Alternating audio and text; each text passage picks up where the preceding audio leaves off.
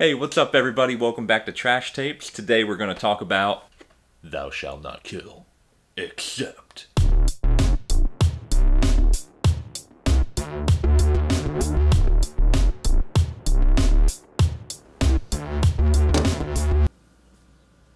I think I found this tape, it's been a while now. I found it at a random thrift store. I think I was just happened to find some VHS tapes there, was sorting through, and I was like, oh, this one looks interesting. And at first it got me. I'd never heard of this movie before. I was like, oh, it's just like a Vietnam War movie, and typically they're pretty boring, like there's not a lot to it. But then I read the back, and I was like, I have to make a Trash Tapes on this. It's ridiculous sounding. It just kept getting more and more crazy. Thou shall not kill, except. And by except, they mean pretty much just kill everybody. Picture on the back of some Vietnam soldiers. You're like, it's gonna be a war movie. Probably not that great. Now, something I didn't realize until I started watching, it has Sam Raimi. Yes, the famous director Sam Raimi. You like this? It's fun. Of Evil Dead fame. He plays the cult leader. Cult leader, you say? In a war movie? Yes. Let me just read the back for you, and it'll all make sense why I decided to do this movie today. Alright. Vietnam, 1969. Marine Sergeant Jack Stryker and his platoon are trapped outside a Viet Cong-occupied village where he catches 2 bullets to the leg. Stryker's friend hoists him onto his back, and the 2 men blaze through the village, blowing away everything in their path. Stryker returns home, a casualty of the war.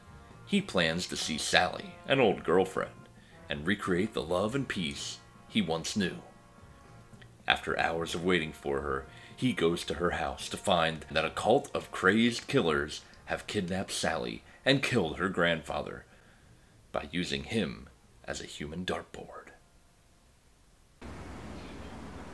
Good, look at it! Look at him fucking bleed! Well, you killed him! That's much better than yours! Look at him die! Look at him die! He's dying real good! Stryker and his Marine friends, who are home on leave, form a 3-man annihilation squad and begin a mission of ruthless revenge. This will be one time when the death sentence would be merciful compared to the doom that awaits the cult members. Come on, man. Hop on. No. Hop off. This movie is weird in the fact that it's not a good movie. It's a B movie, but there were elements. There was like a few little key moments where I was like, oh, like I could see that they were trying, and there was actually some really good shots where moments, like scenes where I was like, oh, that's a cool shot. I liked what they were doing there. There was some artistry in that shot. It actually looked really good.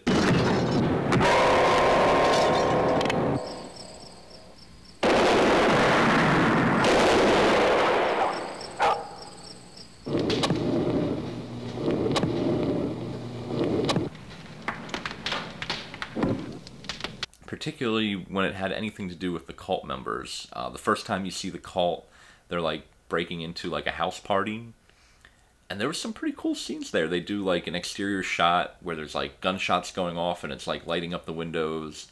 They do some interesting stuff too when Jack, our main character, is trying to find his girlfriend. They do like an interesting like shot that moves around the house, kind of signifying him like frantically running around the house looking for her. It doesn't quite work, but I get what they were going for, and that was kind of cool.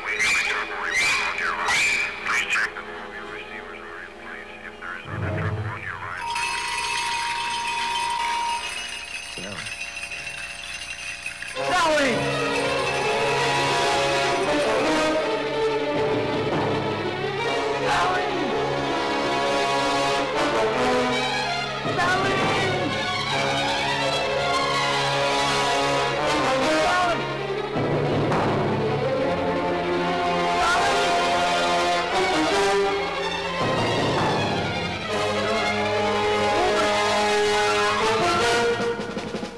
there's like these little moments where you can tell like they're actually trying, and like whoever made it had talent. Like they weren't just, it doesn't fall into the case where it's like Galaxy Invader, if you've ever seen that movie, talked about on this channel, where it's literally just a camera running through the woods and everything's wide and flat.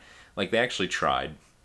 And the director of this, I forget his name, but he's actually gone on to do some other movies as well. It looked like more B-movie stuff, but you know, you have Sam Raimi,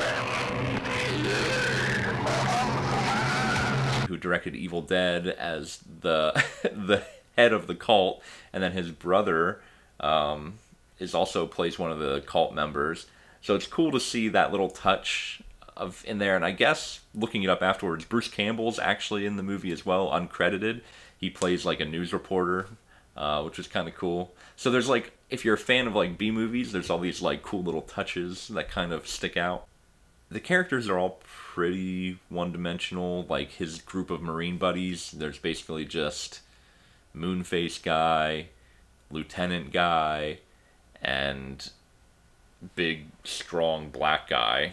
Like, I don't know any of their names, but, you know, they're distinguishable enough. And there's like a tiny subplot with the lieutenant where he feels bad about leading the men into this ambush and getting killed, and supposedly he's going to go talk to Jack when he gets back and rectify that, but literally it takes 2 seconds. They like look at each other, and then that's it. Like, they're just pals then. Nothing happens with that. Smells like a cow shit in here. Whew. Sam Raimi, as the cult leader, blows everybody else out of the water because he's just acting crazy. He has some ridiculous lines. And when they capture the girlfriend Sally, they have like this blood ritual or something. The cult's all about blood, and the bloodbath will begin. They're writing that on the walls of the places they kill people. But they're out in the woods and they have her tied up to some trees. And he like dips his hands in a bucket of blood. It's that time.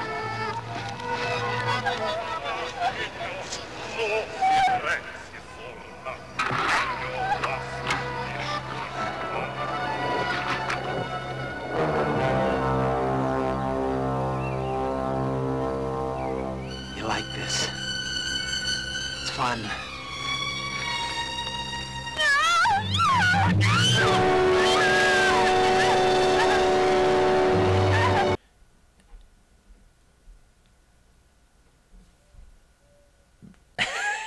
I don't know. And then he like looks down at like one of the other cult members and is like,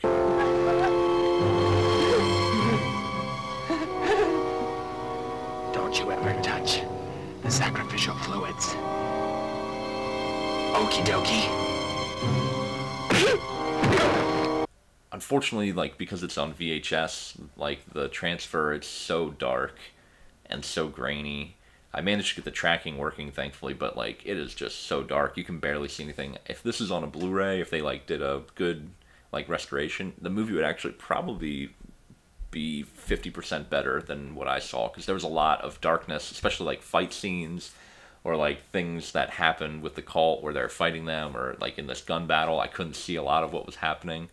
But for being a tiny, low-budget movie, I mean, I'm pretty impressed. They did some cool stuff. They actually had some squibs and some pyrotechnics. They really loved the effect of somebody getting, like, stabbed.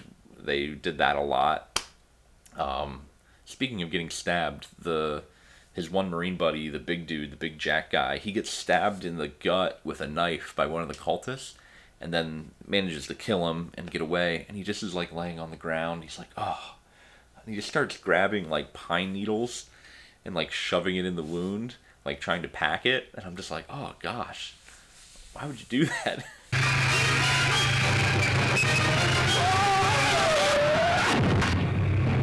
They really used what they had available to the best effect. Like, they had some motorcycles, they had guns, and they had woods. And they dang sure better used them. And they had, like, a lot of fake blood. They also were trying to ride that line of, like, humor and horror, because there's like really intense stuff where with the cult where they're like, you know, alluding to rape and like killing people, and they even like show a baby in a crib and the cult leader's like going for the baby, and you're just like, ugh. But then they're doing goofy stuff where like a cult member shoots an arrow at the one Marine and he's like, ah, and he looks down and the arrow's like stuck in the butt of his gun and he's like, You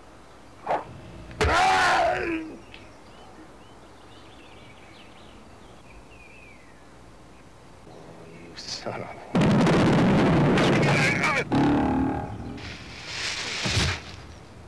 Huh? it's like goofy, but like, so the tone keeps jumping back and forth between goofy and very serious. There was one moment that actually scared me. I was kind of like half paying attention. I was looking over and I looked back.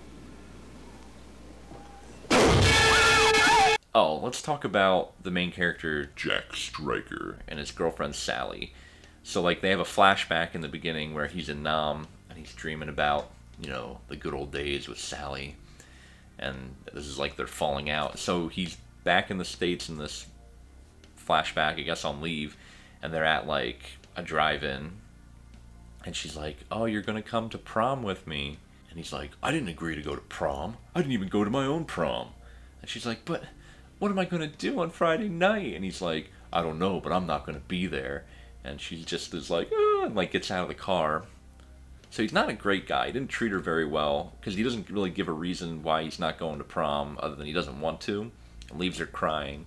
And then flash forward when he returns home from war, it's 6 years later, and she just is like all smitten with him right away. And he's not super nice to her. Like, he's like, I'll see you tomorrow, pick me up at 11:30, and she's like, okay. And then she doesn't show up on time because she's being kidnapped by the cult, and he's just like, oh, freaking broads, because she's late. So he's like, I don't know, just he doesn't seem to care about her at all. And even at the end, like, him and his buddies are just worried about killing everybody. They just waste the whole cult. And instead of, like, looking for her or any other survivors, they just hop in their car and start driving away. And as they're driving away, like, survivors are, like, coming out of the woods, and they're just, like, looking, not even, like, caring. They're not stopping to help anybody. They're just driving away from the scene, like, yep, we killed everybody. Mission accomplished. And as they're driving, all of a sudden he looks over and he sees Sally walking out of the woods, and he's like, oh! And he, like, hits the driver, and he hops out, puts her in the car, and they just drive away. There's no dialogue or nothing. But it's like, he was about ready to just leave. Like, he wasn't even looking for her the whole time in the last end fight. He wasn't looking for her, he didn't care about her, he wasn't asking where she is. He just was fighting the cult leader. And then once the cult leader was dead, he was out of there.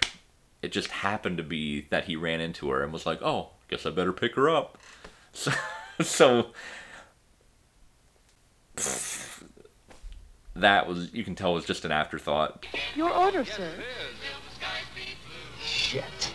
Lots of little tidbits that make it just enough to be above, like, a crappy movie. Like, it does just enough to be like, okay, like, keep holding your interest. I definitely wouldn't throw this one in the trash. I'm going to put it on the wall. It's a keeper, just because it's so odd. Not even odd, just like, it's a nice little, like, moment in B-movie history. Like, you can tell that people put a lot of blood, sweat, and tears into making this, and they actually cared about it, and you can feel that they really tried. And because of that, it's fun to watch. So yeah, if you ever get your hands on Thou Shalt Not Kill Except, I'd recommend watching it at least once, just for the fun factor. But yeah. Thanks, guys, and I'll see you on the next Trash Tapes.